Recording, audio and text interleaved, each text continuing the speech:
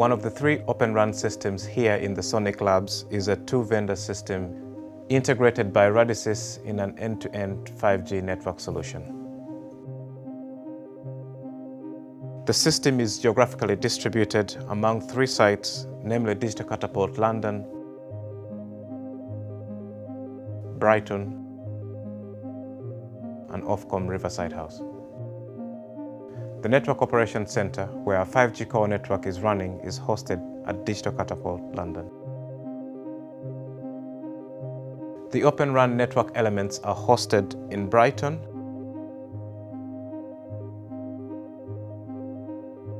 and Ofcom Riverside House.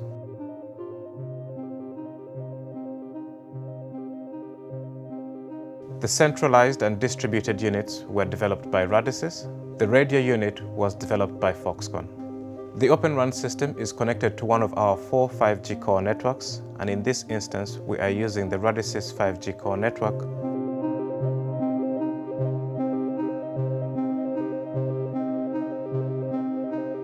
over which the BBC application you've just seen was running. The system is fully operational and allows us to investigate and test interoperability at different interfaces. Here we can see the different consoles of the fully operational end-to-end system. Here we can observe the radio unit latching onto the distributed unit. Here we can see the console of the PTP synchronization server. And here we can see the console of the distributed unit.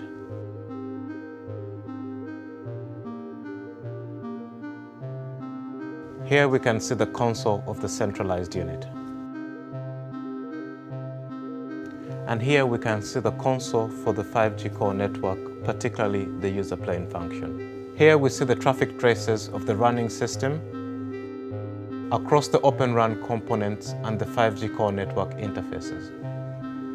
If we look here specifically, we can see that the user equipment has successfully connected to the Open RAN network, as evidenced by the PDU session resource setup response. Building this capability in the Sonic Labs has been truly insightful, both in terms of the integration steps and the challenges faced to get the system up and running.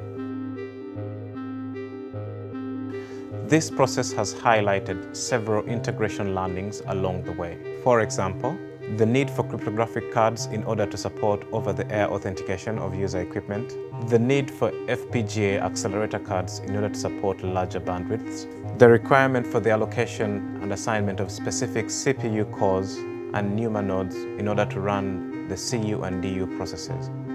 This, together with the other 2 Open RAN chains in the Sonic Labs, creates a unique capability in the UK to move to the next steps supporting disaggregated supply chains. We will continue with our interoperability testing by swapping different vendors of the Open RAN components.